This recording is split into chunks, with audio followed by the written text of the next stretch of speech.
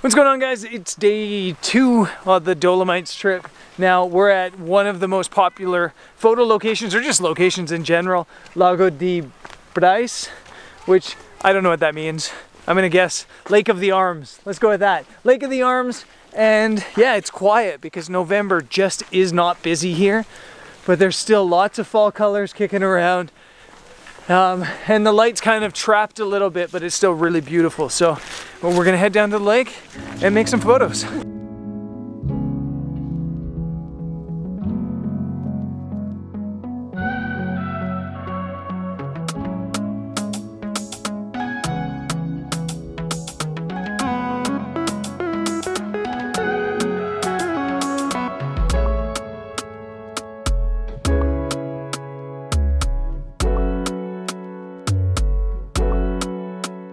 Okay, we just walked kind of halfway around this lake trying to get an angle for sunrise if we come back for sunrise.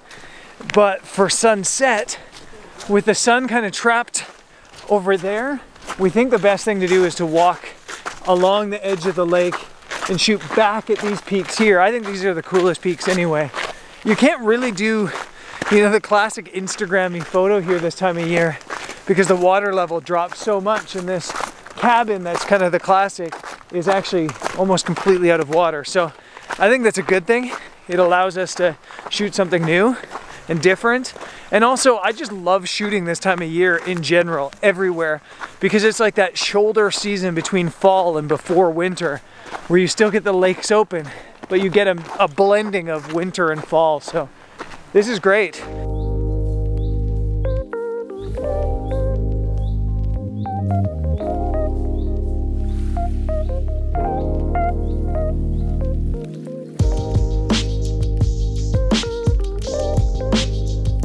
After walking around the lake, it feels like a pano. If I photograph vertically this way, everything kind of leans off to the left and empties. There's just nothing there. And the only way that I really feel like the frame is fulfilled is a pano that goes all the way across like this. So I'm gonna go 15 millimeters, vertical frames like this, chopping across the sky. The light's nice, clouds are moving. Probably we'll put on like a 2-stop soft grad ND on the top, but that's about it.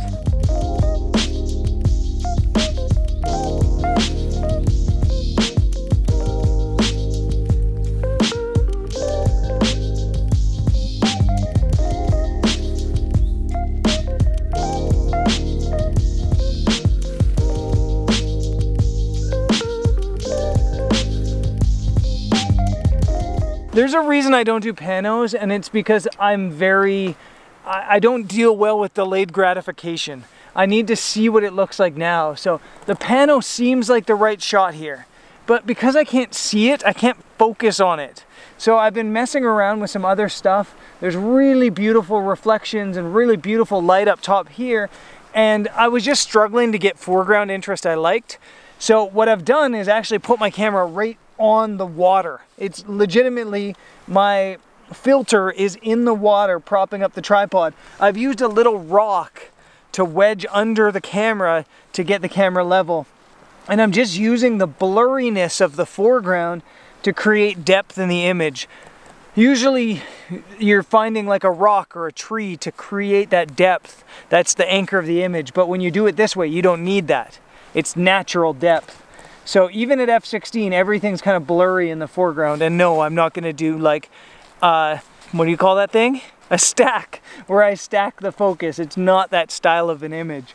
And I think it's working out really well, actually. It's definitely different from what you normally see, and I like it. I might just keep my camera on the ground the rest of the evening.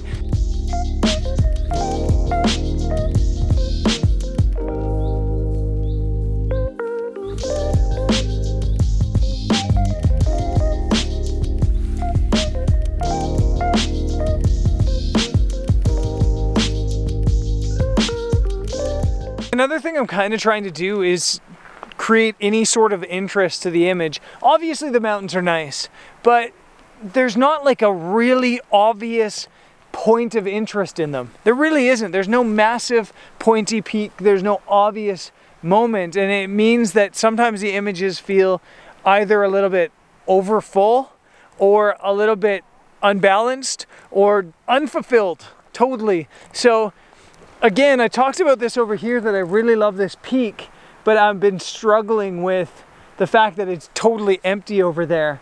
And the way I'm compensating for it is by doing a really long exposure. I've gone up to a full minute exposure and these clouds are just booking it. So I'm able to create some sort of interest off to the side here, and it makes it feel a little less empty. Still not great, it's just a little less empty.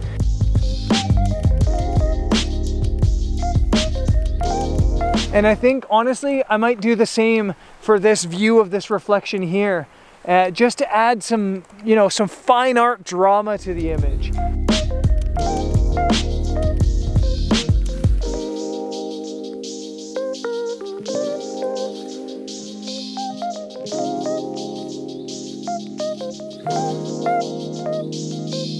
This was a lot of fun. Again, we didn't really get crazy light because the light gets trapped behind the peaks this time of year. So one thing I've learned is in the winter, the light is always behind the peaks. Almost every view we've seen so far has been south facing. And so it's been a little bit tricky to try to get epic light. But when places are beautiful like this, it doesn't really matter. So this was fun again. I'm gonna carry this video on to tomorrow morning where we're gonna photograph yet another one of these really, really cool locations here in the Dolomites. So let's carry on.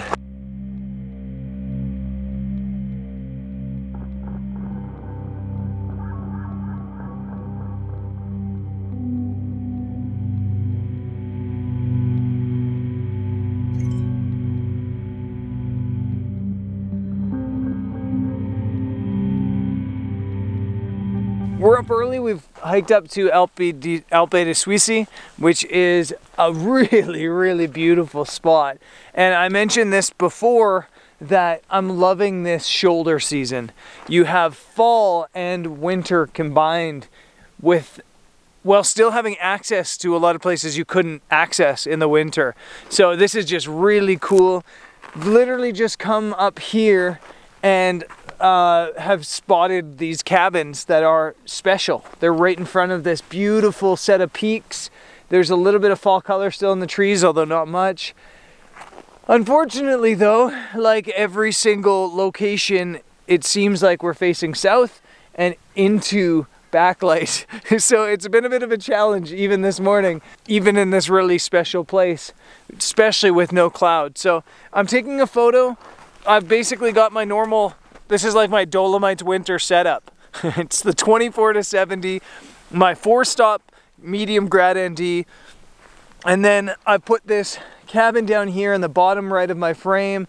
I've got the mountain kind of right behind it, and then the road is actually leading away to the left, and that's totally on purpose. A lot of people will be looking for leading lines into the mountains. In this situation, I kind of want to lead your eye away from the mountains, kind of to show kind of a story where you can kind of imagine driving along that road, not into the mountains, but along them. So there's method to my madness, I swear. And yeah, even with backlight, this is just absolutely beautiful.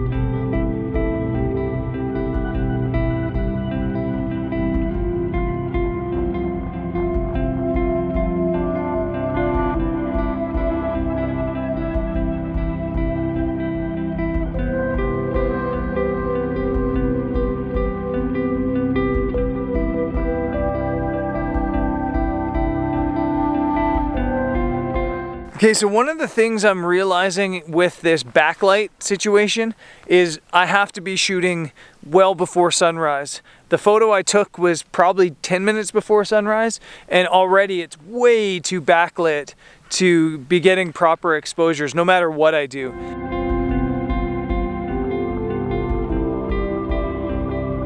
You could probably HDR it, but that's just not something I do.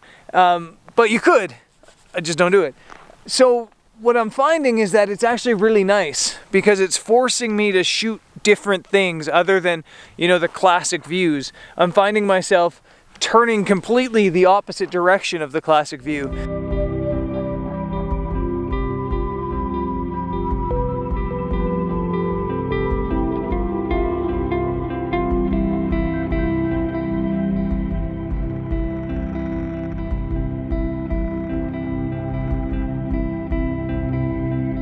I just packed up my bags because it's like 20 minutes after sunset, thinking that the light was done, and then Alpenglow is kissing the peak that I was photographing a second ago. Just always seems to happen.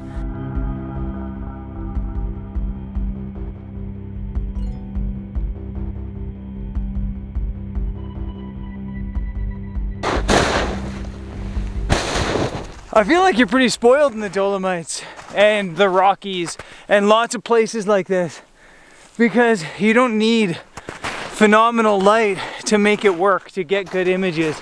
The scenery just does all the work for you. So even though we haven't had great light, it's been great.